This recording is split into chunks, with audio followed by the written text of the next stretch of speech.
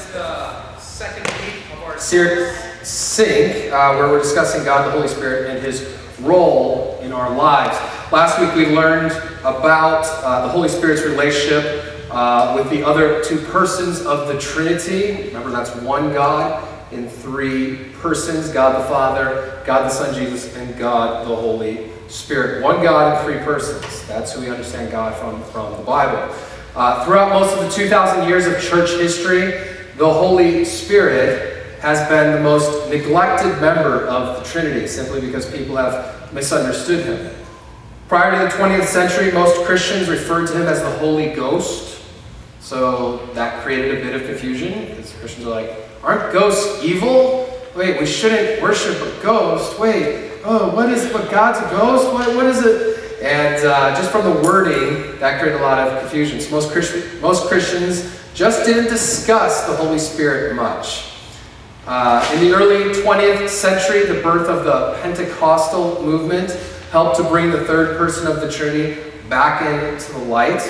He's still quite misunderstood, though, so that's why we're discussing the Holy Spirit in this series. So today's message is titled, pull it up, The Names of the Holy Spirit. So write that on your top of your sheet. So the series Sync is about how to be synced with the third person of the Trinity. And so today we're talking about the names of the Holy Spirit. Yes, there's more than one name described in the Bible about the third person of the Trinity.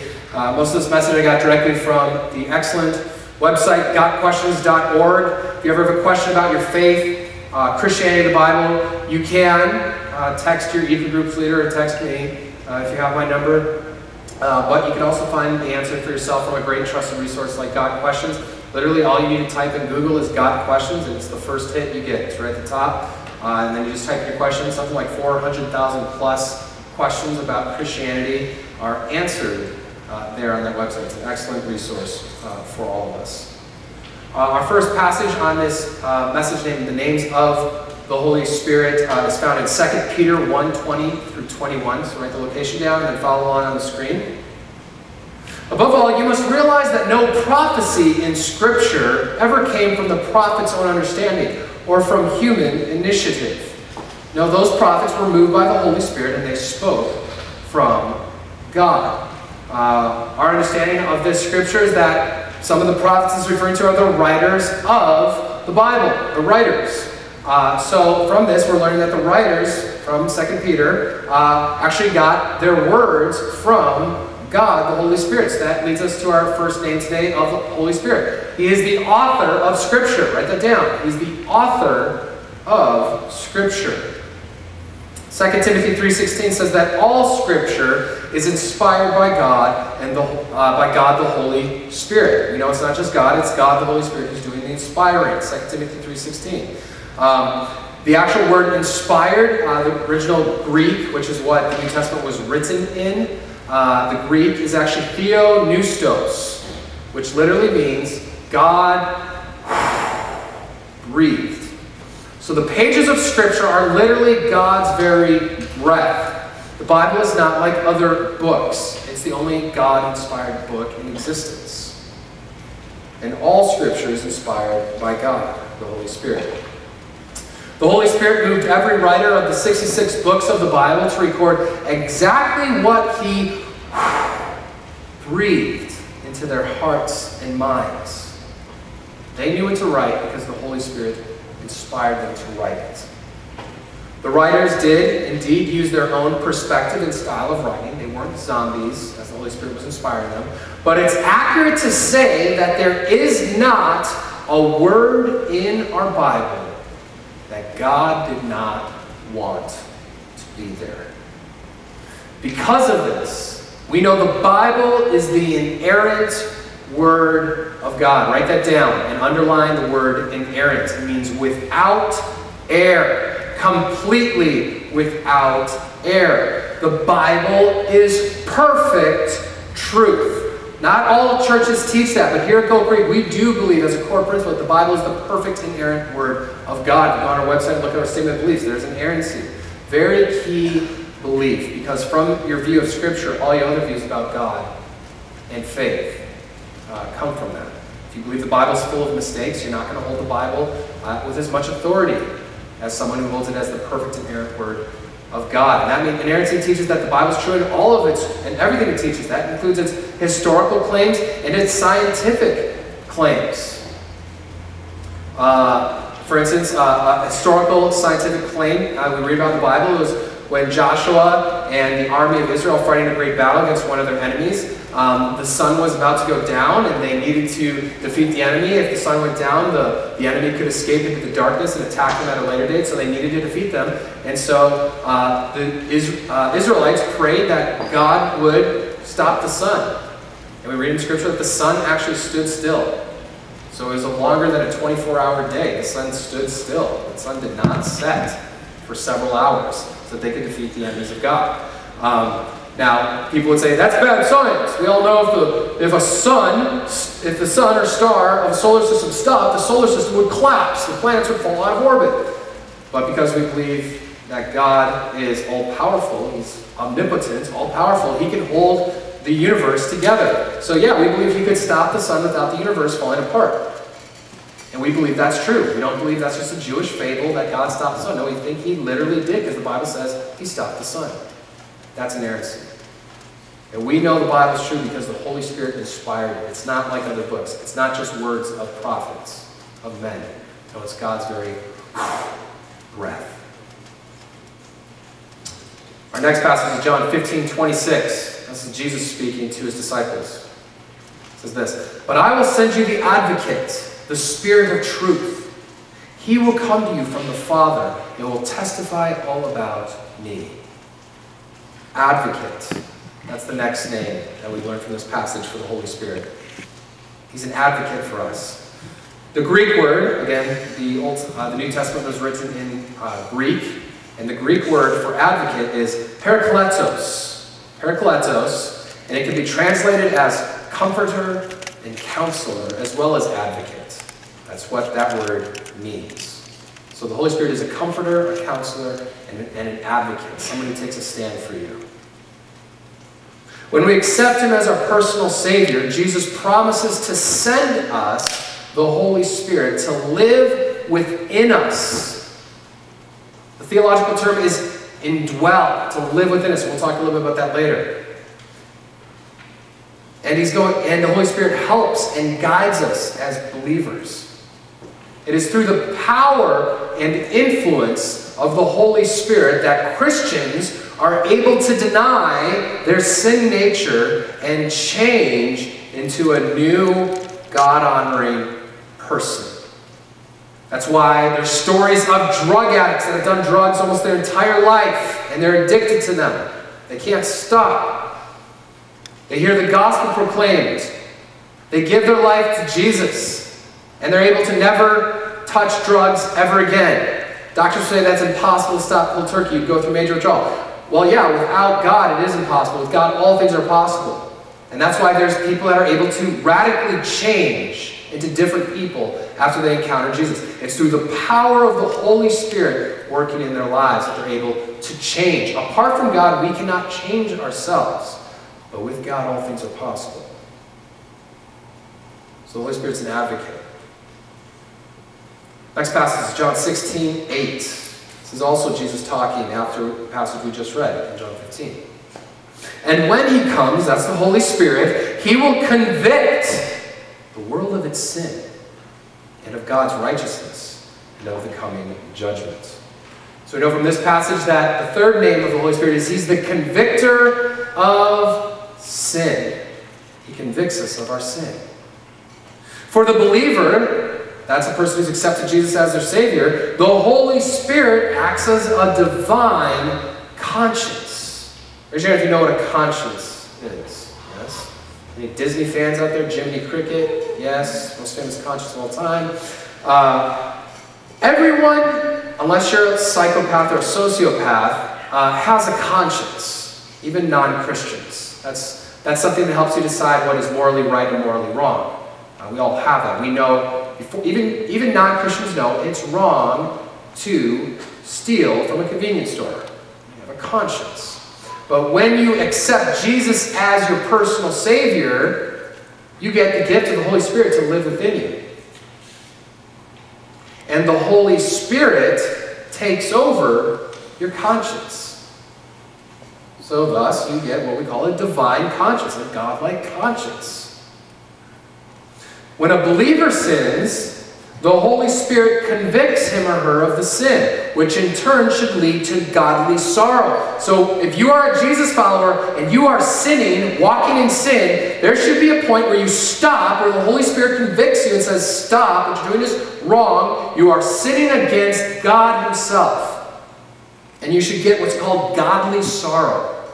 Not bad that you just did wrong or you sinned and did, I should do better than this for my own standards. No, no. You feel godly sorrow that you sinned against your Savior. You sinned against Jesus. That should convict you and give you guys know what I'm talking about? That kind of guilt gut feeling you feel when you've done something you know is wrong? That's godly sorrow. And godly sorrow should lead to repentance. Raise your hand if you remember what repentance is. Or we make this illustration, we do this a lot in J.High, of walking in your sin. You're walking away from God. You're coming to this point where you feel godly sorrow. The Holy Spirit convicts you of your sin. You're like, what am I doing? I don't want to live like this anymore. I don't want to do this. I'm a Jesus follower. I'm sinning against Jesus. I can't do this anymore. I'm going to turn around. I'm going to turn my back on my sin. And I'm going to walk the way that Jesus wants me to walk. That is repentance. That's not falling into the same sin every other day. Jesus, I'm so sorry. I'm so sorry. I'm so sorry. 24 hours later, you're doing the same sin. Jesus, I'm so sorry. I'm so sorry. Because Jesus, you have to forgive me of any sin. I know it's in the Bible. So please forgive me. Okay, I'm good. And I do the same thing. That is not the Christian lifestyle. That is not why Jesus came and died on the cross for us. That is not the Christian life. No, repentance is what the Christian life is all about. Turning away, and yes, Jesus will forgive you of any sin you repent of and turn away from. That's true. But it's not going back. You see the difference? Versus the, I'm so sorry. Going back to the same thing. When you repent, you're turning away and saying, I'm making a promise to myself and to God that I am not going to go back into that sin. That doesn't mean you're going to be perfect, but you're not falling into the same sins over and over again. Through the power of the Holy Spirit, you are changing. So when the Holy Spirit convicts you of sin, that should lead to godly sorrow, repentance, and confession. Remember, repentance and confession are intrinsically linked. You can't separate the two. Confession is naming your sin to God. We talk about a lot about this in eco groups and accountability. It's naming your sin. Dear Jesus, I'm sorry for swearing at my friend. Dear Jesus, I'm sorry for looking at that website. Dear Jesus, I'm sorry for disrespecting my dad. Naming the sin. That is saying, God, I'm guilty. That's why we name it to God. That's confession. In a spirit of repentance. It's not real confession if it's not followed by genuine repentance. Genuine turning away from your sin. Otherwise, it's not true confession. Thus, for a genuine Christian, it should be impossible to experience real joy while you're over here. While you're living in sin. That should not bring you joy. If you're a real Jesus follower, you have the Holy Spirit in you, when you're living in sin, that should bring godly sorrow, not joy. It should be impossible for a real Christian to experience real joy while living an unrepentant, sinful lifestyle. You should be miserable. If you're a real Christian, you have the Holy Spirit. When you're living in sin, it should make you miserable, not happy. And for that time while you're living in sin, that's known as carnality. A carnal Christian. It's known as being a carnal Christian. Carnal in the Bible simply means fleshy, flesh-like. And we know, if you've been coming to J.High, you've heard. What's of the flesh? That's our sinful lusts. Our evil desires come from the flesh. Our old sin nature.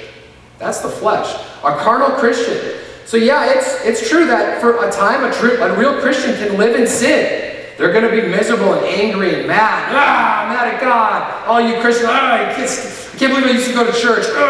But you're angry. You're not happy in your sin. You're a carnal Christian. God is working on your heart to bring you back into repentance, to bring you back to himself. There's a scripture that I love. It says, God chastises or punishes those he loves.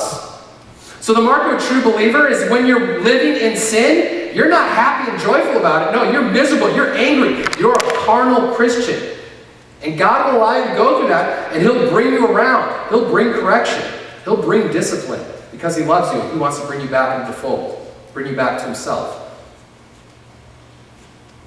And I've known Christians like that have lived in sin for a time, for a few days, a few weeks, maybe even a couple months, and they are miserable.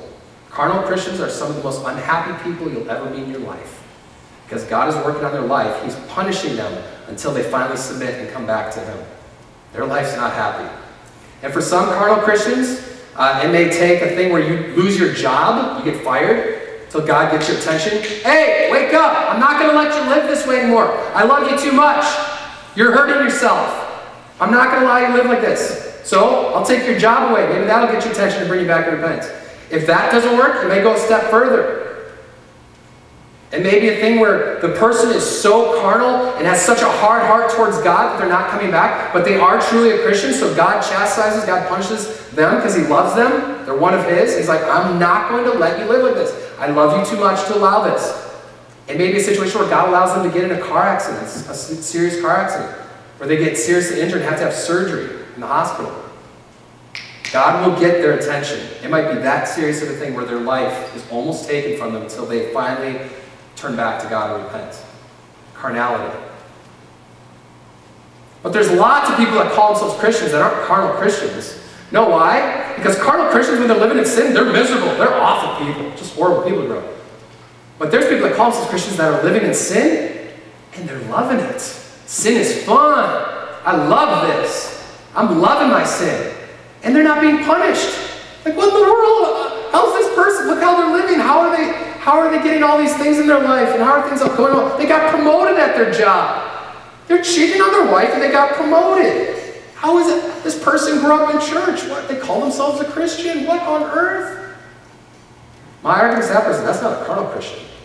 The only thing that I can say, looking at Scripture and seeing a person like that lives in sin and has joy, they're loving it, and their life is going great, seemingly, is that that person was never saved to begin with.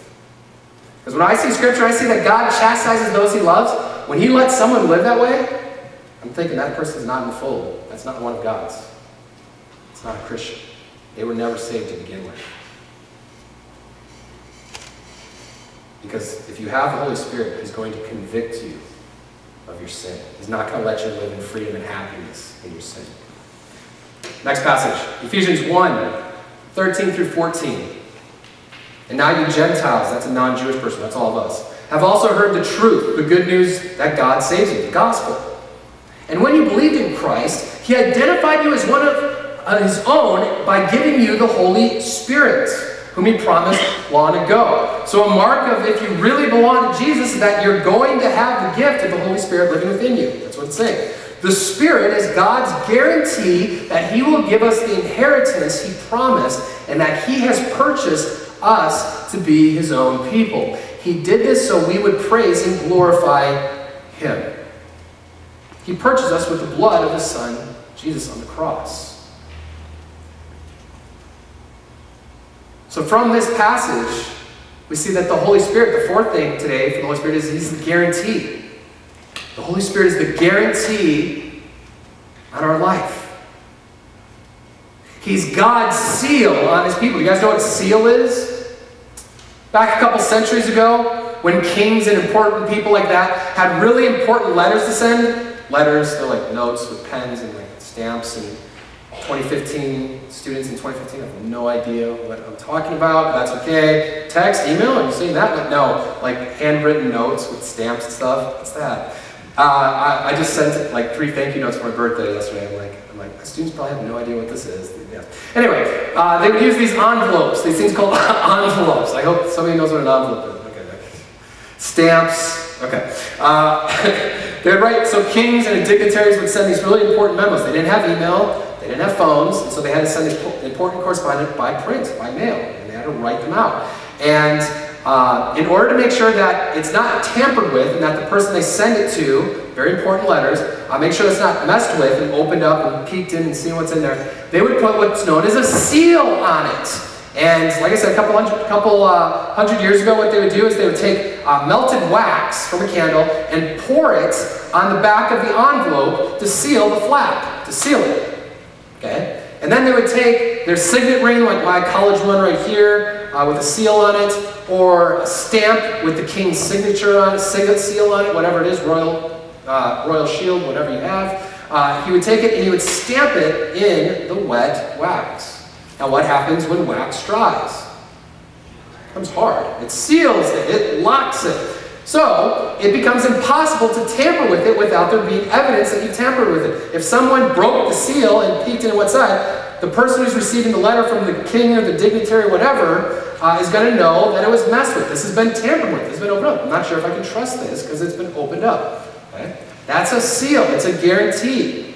And the Holy Spirit, according to Scripture, is God's seal on you. That you belong to Jesus.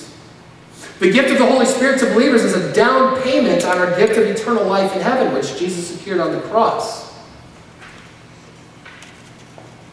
Do you guys know what a down payment is? Originally, if you live in a house, I live in an apartment, but if you live in a house, when your parents moved into their house, they probably didn't pay the owner all cash.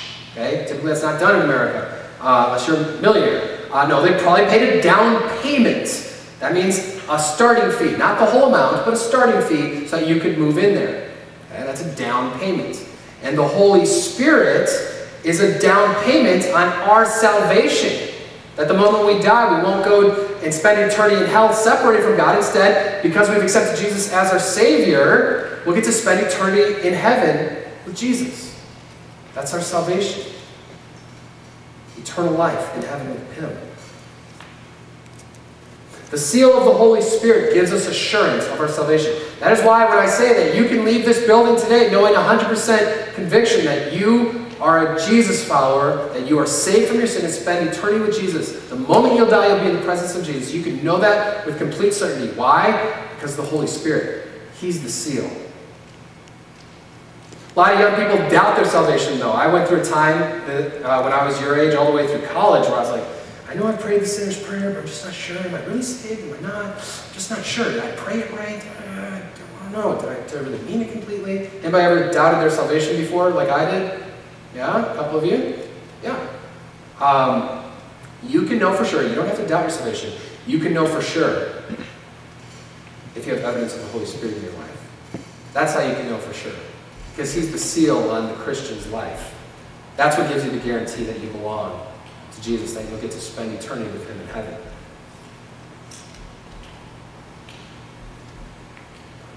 Romans 8:9.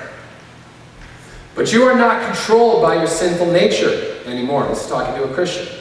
You are controlled by the Spirit if you have the Spirit of God living in you. And remember that those who do not have the Spirit of Christ living in them do not belong to Him at all. So this leads us to our fifth name for the Holy Spirit, the indweller of believers. What's a dwelling? Dwelling place you live, right? A dwelling. So what do you think indwelling means? To live within, to live inside. The Holy Spirit lives within believers. He's the indweller of Christians. The Holy Spirit resides in the hearts of Christians, which is, as we just said before, the mark of a true believer. How do we know we have the Holy Spirit? He changes us. We're going to talk more about this in a couple weeks, about the fruit of the Spirit, what results when you have the Holy Spirit, the evidence in your life that you're saved, that you have the Holy Spirit. The Holy Spirit directs, guides, comforts, and influences us, as well as producing the fruit of the Spirit. This change from the Holy Spirit all comes from within. See, when we try to clean ourselves from the outside in, that leads to legalism. Well, I do this, I do this, I do this, and then maybe I'll become spiritual. No. It's the other way around. Change starts from the inside out, because that's where the Holy Spirit dwells. It all starts with the Holy Spirit. By ourselves, we cannot change one bit. We cannot move towards God one bit without the power of the Holy Spirit in our lives. Because our bodies are the home of the Holy Spirit, we should be honoring God with them at all times. That's why last month we were going through our 10 Commandments series. We talked about the importance and the severity of sexual sin, and how sexual sin is on a completely different level than other sins. Why? Because you're sinning against your own body when you commit sexual sins. And who lives within our bodies? J.High, who lives within us? Who's the indweller? The Holy Spirit. So when you commit sexual sin, lust, whatever it is, you're directly sinning against God, the Holy Spirit. Sounds serious, because it is. You're directly sinning against God Himself, because He lives within you. So my question to you is this: are you honoring God with your body today? If you are a Jesus follower, you have the Holy Spirit. Your body is the temple of the Holy Spirit. Yes, you can tell people that I have God living within me. What do you mean? How do you mean? What do you mean you have God living within you? Because I have the Holy Spirit. He indwells every believer and helps us to change and live for Jesus. But also, you should take that seriously to remember that I need to be treating my body with respect and honor because it's the temple of the Holy Spirit. Next passage is Romans 8:26. And the Holy Spirit helps us in our weakness. For example, we don't know what God wants us to pray for, but the Holy Spirit prays for us with groanings that cannot be expressed in words. What we're seeing here is the Holy Spirit does intercessory prayer for us. Intercessory prayer is praying for someone other than yourself. Talked a lot about how I've grown a lot in the last few years since I've been at Gold Creek in my prayer life, in my personal prayer life. It hasn't been for praying for myself. No, it's because I've learned how to pray for others, following the example of the Holy Spirit. Not praying just for myself, but praying for others. Intercessory prayer. So that leads us to our sixth title for the Holy Spirit. He's the intercessor. According to Romans 8, when we don't know how or what to pray for, have you ever been like that? I just don't know how to pray. I don't know what to pray for. Raise your hand if you've ever had trouble praying. Yeah, I don't really know. What should I pray for? I talk about my 8th grade DP groups guys a lot about this. And, my guys a lot of times will pray, and we pray every week, and it'll be a prayer like, dude, Jesus, help me to get an A on the test that I didn't study for. I'm like, you have anything else to pray for? Nope, that's it. I'm good. I'm like, cute for an 8-year-old to pray like that. Not so cute for a 14-year-old to pray like that. And we're always encouraging guys to develop a healthy prayer life and to grow in your prayers, to go deeper in your prayer life. So a lot of middle schoolers, I think if we're honest, a lot of middle schoolers have trouble praying. Well, you ever thought of asking the Holy Spirit to help you pray? Bring to mind what I should pray for, who I should pray for? Are you being an intercessor for other people? Are you praying for other people, or are you just praying for yourself? Maybe like myself, your prayer life will grow when you stop focusing on yourself and start focusing on other people's needs. And trust me, in middle school, there's tons of people in your school that need prayer. Ask them. Pray for one. Pastor Dan talks about it all the time. When we don't know how or what to pray for, we should ask Him for help. But also, when we don't know what to say, the Holy Spirit, according to Romans 8, intercedes to the Father on our behalf. So the third person of the Trinity prays to the first person of the Trinity for you. That's pretty cool. I don't think of myself as anything great about my prayer life. I don't think I have an awesome prayer life, and I don't think I'm very good at praying. So that's cool to know that when I forget what to pray for and I don't say the right words, that the Holy Spirit is kind of covering the bases for me. He's praying to the Father for me. And as He lives within us, and we know that God knows us better than you know yourself. Nobody in here knows how many hairs on your head, do you? Nobody knows that? Yeah. I don't think anyone knows that. Guess who knows how many hairs on your head? The Bible tells us. God does. So God knows you better than you know yourself. He knows you better than your mother knows you, because He created you.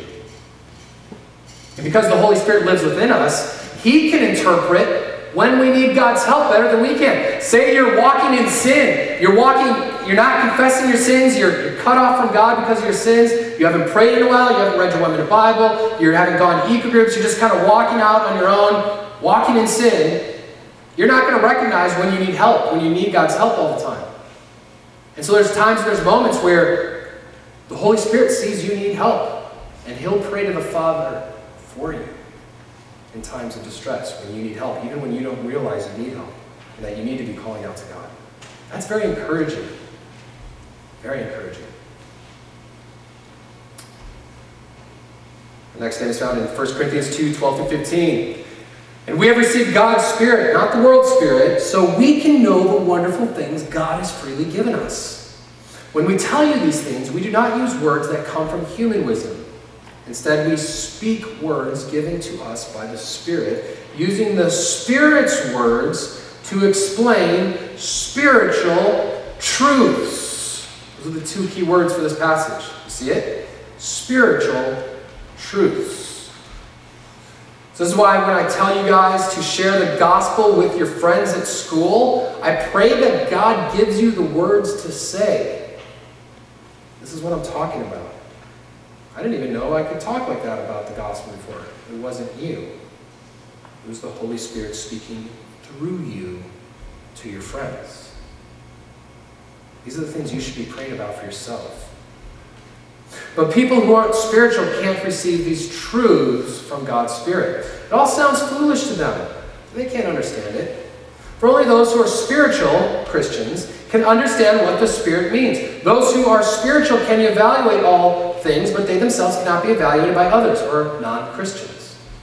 We should not be judged by those who aren't Christians. Now, I don't get why you guys do all that prayer stuff. Yeah, I expect you to say that. You're not a Christian.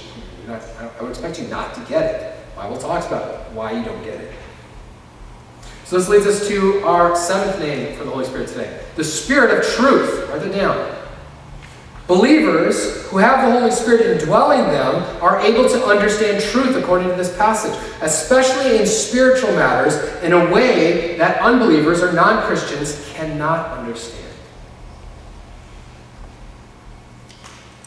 In January, I went to the movie Unbroken. Anybody see it over Christmas break? Unbroken? Yeah? It's a story about Louis Zamperini, a World War II hero. In the movie, they depict what happened when his plane crashed in World War II in the Pacific Ocean, and how for over a month he was floating in the Pacific Ocean in the middle of nowhere, how only he and one other crew member survived, all the other crew members died on the plane, and how sharks are trying to eat them. They're in storms, they almost drowned. And at one point, Louis Zamperini cries out to God in his distress and says, God, if you deliver me from this, if I survive this, I'll give my life to you and live for you for the rest of my life. He made a promise to God out on the Pacific Ocean. And one day, a Japanese plane comes and shoots at them, so not only are they having to avoid sharks, they're having to avoid bullets from Japanese aircraft. And then eventually, after over a month, starving and almost dead, a Japanese warship picks them up, and they are, then it gets worse. He goes into a prison camp where he's tortured for years. But God delivered him. He survives.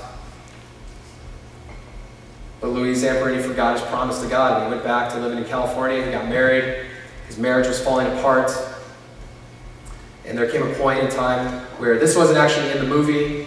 They actually skipped this part. To just a slide with text. They didn't actually really go into it. They didn't really show it too much. But in the book that Louis Zamperini wrote, he actually depicts this and talks about this in depth, about the actual book Unbroken, about his conversion. And what happened was his wife went to go hear the famous evangelist Billy Graham. Has anybody ever heard of Billy Graham? He's probably the most famous Christian of the 20th century. He's still alive, actually. It's been said that Billy Graham has spoken to more people in history than any other person throughout history. He's spoken to more people than anyone in history, including presidents.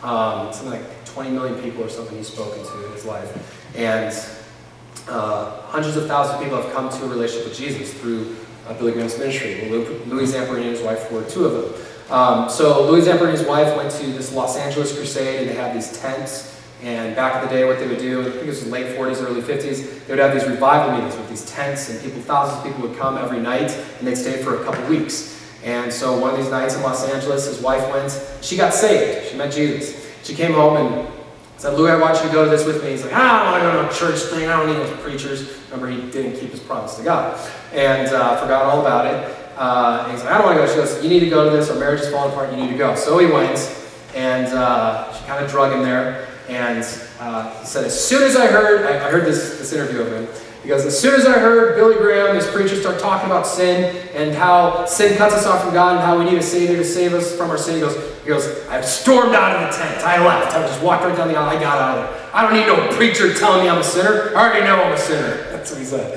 And so he hated it. And his wife came back the second night. She goes, Louis, you need to go with me to this. You promised you'd go to this, not walk out halfway through. You need to go back tonight with me. He goes, no, I'm not going. I'm never going back there. I don't care about your church stuff. I don't need your God and your Jesus. She goes, Louis, you either go to me or I'm leaving you.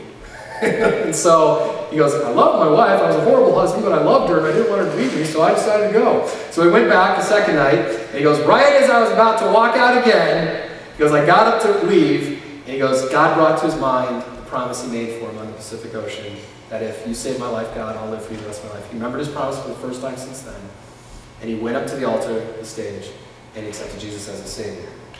And he said, out of that, immediately he began getting this hunger for truth. And he decided to look for a Bible. He didn't own a Bible. He goes, the only Bible I had was my New Testament that the Army gave me. And I'd go to my Foot Locker when I got home and find it, dug it out and found it. I just started reading it. And he said he grew up a Catholic, and so he read the Bible before as a kid, but it never made sense to him. He didn't understand it. But he starts reading it. He's a brand new baby Christian. And he goes, immediately I started to understand God's truth. It started making sense. I didn't understand everything, but he goes, most of it I was getting. I was getting the major points. And before I read the Bible, I never understood before. So the blinders were taken off. The blinders were removed. Now, he didn't go to a Bible college and get a Bible degree, did he? No. What's the only difference from the last time he read the Bible to after he got saved? What's the only difference in his life? He has what now? Not an education. But yeah, what? Well, he's got the Holy Spirit now. He's got the Spirit of truth living within him. And the Holy Spirit removed his blinders, and now he can actually read the truth for himself and understand it. He can read God's Word and understand it. That's what this is talking about. 1 Corinthians 2. It's the Louisiana Marina story. And our last name for the Holy Spirit today, there are more of them. This isn't an exhaustive list, but this is all we have for because of time today, is 8 of them. And this one we found in Romans 8:2. And because you belong to him, the power of the life-giving Spirit has freed you from the power of sin that leads to death. He's saying because you're a Jesus follower, you belong to Jesus. So because you have the Holy Spirit, he's freed you from the power of sin. See, the Spirit frees us from enslavement to our sin nature. We learned about this in the 10 Commandments series last month.